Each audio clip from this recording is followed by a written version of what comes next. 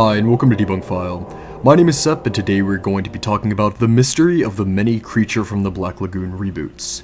For our first edition of this year's Debunktober, we're going to be talking about what we love more than anything else in the world: Universal monsters. And really, what's not to love? Macabre sets, eerie acting, an atmosphere so thick you can feel the smog and smoke emerge from your TV until you're submerged in the darkness and glued to the silver screen. Perfect for this time of year. As the years went on, horror began to evolve. By the 50s, gone were the days of the vampire and werewolf. It was a creature fest. With the advent of space travel and the interest in technology increased, horror movies became less about gothic horror and more about the terror that lurked in the stars and in science.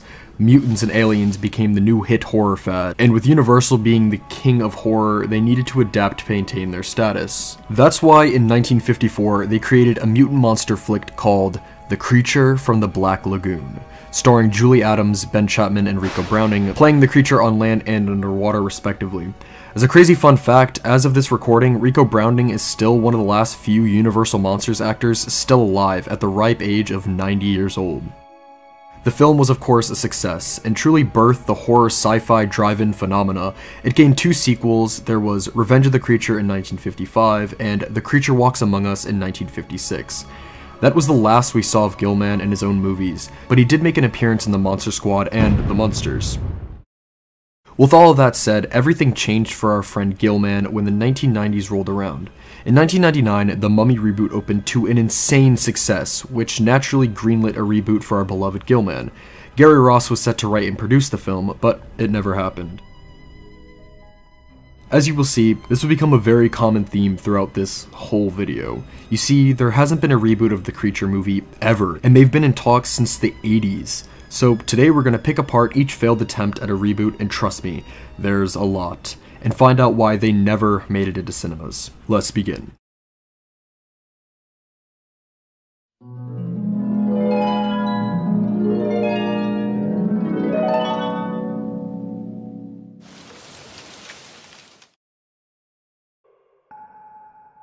In 1982, we had our first confirmed report of a Creature from the Black Lagoon reboot being made. Jack Arnold, the director of the original 1954 film, was set to direct alongside John Landis with Nigel Neal as the writer. This story, and the first known failed attempt at a Creature reboot, is pretty straightforward, but it's definitely worth mentioning. Neal had finished the script, which centered around two Gilmen, one good and one evil, being attacked by the Navy, and it was set to film in 3D, which was the big kicker. Universal had no incentive to film this movie in 3D, and due to Jaws 3D in production, they didn't want the films to clash and possibly split the box office earnings, which could doom both films.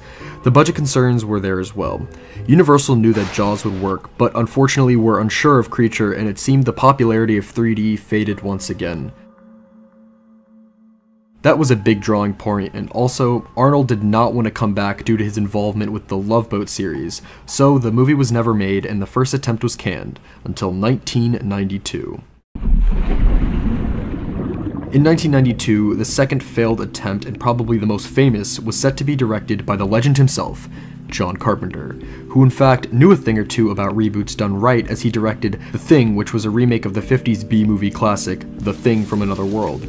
Anyways, Carpenter was assigned by Universal with another film legend, Rick Baker, to do the makeup effects, and Bill Phillips was assigned to write the script. This seemed like the obvious choice for a Creature reboot. The talent is here, and we know how well it could work, especially with Carpenter being a veteran in the horror genre, as his name alone could have elicited a huge box office draw. So why it was never given a green light is baffling. Now though, it's time to find out why this possible classic was never put to film. Carpenter faded into obscurity after the success of Halloween, and he mainly worked on cult films. The Thing, while an absolute classic now, wasn't successful and was hated by most general audiences. Actor Chevy Chase wanted Carpenter to direct the horror comedy Memoirs from an Invisible Man, which did pretty crappy, but it was big enough and hadn't come out yet, possibly giving Carpenter another shot at more expensive projects. He settled on, of course, a remake of Creature. His plan was to make it almost Lovecraftian in style, drawing beats from Shadow of Innsmouth, and with Rick Baker as the makeup artist and production designer, things like that were possible. A maquette does exist. It lies in Carpenter's horror man cave as seen in a documentary about the director's life and films. Unfortunately, as mentioned, Memoirs from an Invisible Man was a total flop, and that's the main reason most people point to when asking why this potentially amazing film never got the go-ahead. The film was in limbo, either waiting to start shooting or waiting to be cancelled, and neither happened. Universal failed to give it any recognition, and the movie was kicked. With Carpenter gone and Rick Baker waiting for a new director, they chose Ivan Reitman of Ghostbusters fame, who didn't agree with Baker's idea of the creature and started to make it more monster than man, but we'll get back to Reitman's involvement later. There are many theories as to why this movie never got made. As mentioned, the failure of Memoirs of an Invisible Man, Carpenter's fall from grace from hotshot to cult filmmaker, or Universal's neglect for the entire project leading to Carpenter's impatience and leave to work on other things. And honestly, I think it's a little bit of all of them. On one hand, it's not Carpenter's fault that Memoirs of an Invisible Man failed, but it showed executives at Universal that the general public wanted nothing to do with classic monsters, which ties into Universal's complete blind eye to the whole creature project at all. And of course, there was Carpenter's impatience. He did make a movie 2 years later, so it seems he was either going to devote time to the reboot or get back to filmmaking. It's near impossible to pinpoint which it could have been, but again, I think it's safe to say a little bit of all fed into the Creature reboot being dropped. Until 1995.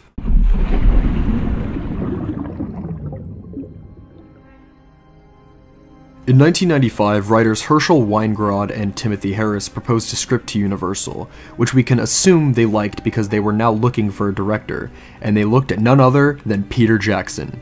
This is another straightforward one here, but worth mentioning. So, to make a long story short, Jackson had no interest in the project and instead expressed interest in making a King Kong movie, which eventually, in 2005, he did. But 2 years later, he made his classic Lord of the Rings series. This makes sense. Jackson had a vision and knew what he wanted to do. If this film did happen, we might not have had the Lord of the Rings or 2005's King Kong. So it's safe to say that I'm kinda glad this one stayed in the vault. So yes, another Creature reboot canned, and I know what you're all thinking. Yes, until 1996.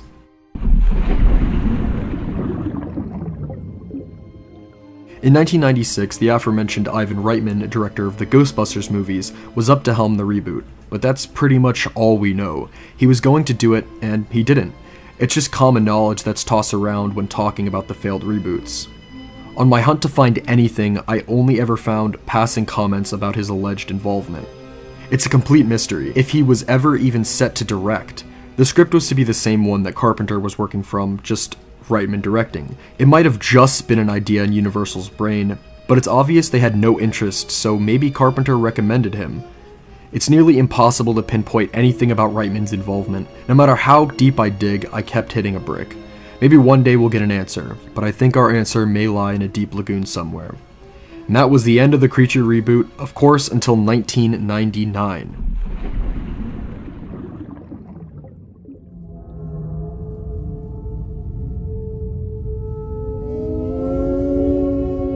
We now circle back from where we started, with the success of the 1999 movie The Mummy. Seeing a reboot of an old monster movie done in an almost Indiana Jones action-adventure style made Universal start second-guessing their distaste in a new Creature movie. We talked about this at the very beginning, but to recap, the movie was set to be written and produced by Gary Ross. The script in question seemed to either be done or roughly done, because the plot was there and had been stated as a clash between civilized men and primitive men. Going with a more action route, the film would include a huge epic battle set piece like The Mummy, instead of relying on slow burn horror that made the original so scary at the time. It was in 2001 that Ross signed on for a remake, and obviously it never happened. But in 2008 in a Q&A, Collider asked Ross about specifics on the project, and he had this to say. "What's going on with the Creature from the Black Lagoon?" "I'm producing it. We're actually moving forward." "What's the tone of it gonna be?" "It's not going to be campy. It's not a reference to what the original was. It's not reverential that way. We take it seriously. We found some scientific underpinnings for it, which my dad actually found in the original. He based it on a lungfish he found around that time. A lot of that was his. We're not approaching it in a campy, retro sort of way." "Is it gonna be based on the original and the sequels?" "Well, it's certainly going to be based on the original. My dad's favorite was The Creature Walks Among Us, and that was the last one which my dad also wrote.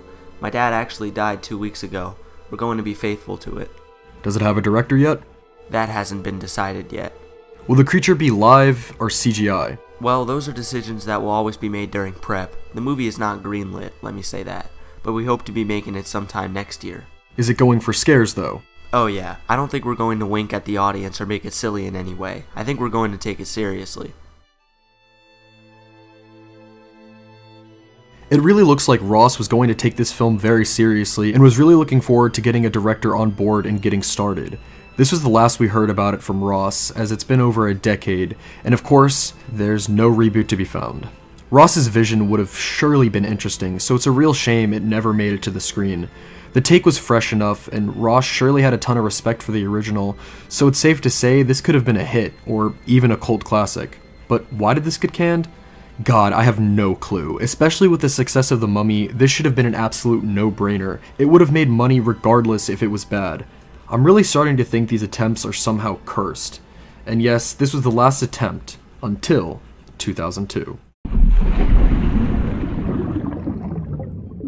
Bear with me on this one here, because it might sound a bit familiar. Regardless, in 2002, Guillermo del Toro was attached to direct a new reboot after years of failure. And again, this seems like a no-brainer. Del Toro was a huge fan of the original and monster movies in general. Del Toro presented the idea of a more romantic movie focusing on the creature's love for the woman, a true Beauty and Beast story. Universal wasn't a fan of the very abstract idea and dropped him, but Del Toro isn't done yet. He'll be back. The reboot was picked up by writer Teddy Serafian, and the script was set to start writing in March of 2003. 2 years later, in 2005, the movie found a director, Breck Eisner. Eisner wanted a very Alien and the Thing-esque story for the creature, and making the Gillman's origin tied to pollution and corruption. Unfortunately, during this time, which is around 2007 to 2008, the writer's strike happened, halting all production on the reboot. Eisner decided to finish his film, The Crazies, and then go back to Creature when that was over and done for. When it came time to film, it was decided to film in Brazil and on the Amazon River in Peru, right on location with minimal CGI. Allegedly, a boat set from the movie exists, but the evidence of that is scarce. The script was being retooled, and it was looking like we might finally get our Creature from the Black Lagoon movie, and just like that, it stopped. It was gone forever, until of course, in 2009. In 2009, it was thrown around that a movie called The Black Lagoon was being made, a reboot with a retooled name that would be produced by Mark Abraham and Gary Ross. By 2011, the film was abandoned and would continue into 2012. In 2012, we had a semi-dark universe creature movie again titled The Black Lagoon. Universal hired Dan Kajganich to write the film for a 2014 March release. And, well, it never came out. It was tried again by seemingly the same crew, but this time with big-name actors like Chris Evans and Scarlett Johansson. This reboot was set to appear on the scene in 2020, which obviously hasn't happened. Yet. As of recording, we still have a few months left of 2020, so anything can really happen, but without a trailer or any news, I highly doubt it. Going back a few years to 2017, we finally had our Creature reboot. Well, sort of. If at least you count Guillermo del Toro's masterpiece, The Shape of Water, which took the concept of the original with a sympathetic, albeit dull creature into a sympathetic and monstrous, but extremely intelligent, loving monster. It's a great film and really serves as a reboot or even a sequel to the original. Alas, it's not canon and not recognized as a Universal picture. So it's up to you where you can put this movie. And that's it, the complete history of the oddity that seems to be the Creature from the Black Lagoon remake. Will it ever see the light of day from the depths of the murky lagoon? Maybe. With the release and success of Universal's The Invisible Man, I think it's very safe to say that the dark universe is back, baby, and I think Creature might crawl his way out soon. Thank you guys so much for watching. We hope you enjoyed the first video of Debunktober. Get ready for many more. Make sure to follow all of our social medias for updates and exclusive content, all linked in the description. Especially consider becoming a patron, as even $1 a month really helps and you guys get some really slick rewards. And of course, make sure to like this video, share this with your friends, and subscribe. As always, my name is Sep from Debunkfile. Thank you guys so much for watching. Bye.